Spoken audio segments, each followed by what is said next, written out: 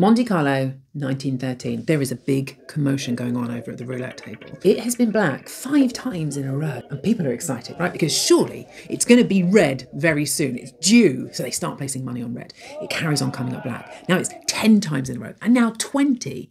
People are putting huge amounts of money on red, just thinking that it must be due any moment now. In the end, it comes up black 26 times in a row. This mistake is what's known as the gambler's fallacy. We are inclined to think that past events will have a bearing on future events, even if they are entirely independent random things. The ball has no idea where it landed last time, but we just, want to believe in pattern and balance. And you see this particularly when it comes to families. One family in America had 6 children, all of them were boys. They figured they would surely be due a girl next.